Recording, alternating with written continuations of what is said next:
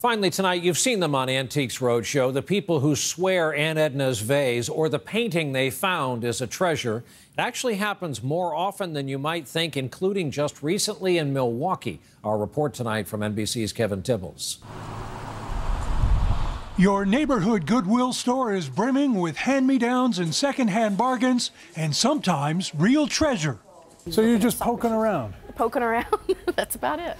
Karen Mallet was looking for a set of knives when something red and white and black leapt out at her. And I couldn't help but see it. She bought the painting, $12, and decided to investigate.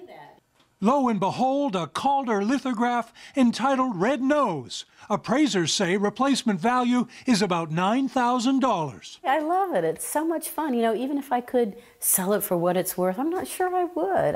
I'm attached to it. I like it a lot. Goodwill's always on the lookout for treasures buried in the donations from some 79 million people in North America each year.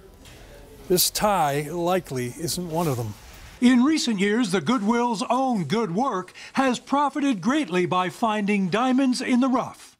In 2008, a Goodwill in eastern Maryland discovered a Parisian scene by Impressionist Edouard Léon Cortez. They auctioned it for $40,600. This Maynard Dixon painting was sold in Santa Rosa, California for $70,000.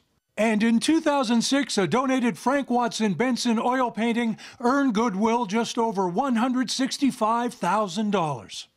Where's it coming from? Family members don't know what they've got, says art dealer Bill DeLinde when cleaning out Grandma's attic. As they've either passed on or moved into nursing homes, they have stuff to get rid of, and it's all of a sudden, oh, my goodness, let's just give it to Goodwill.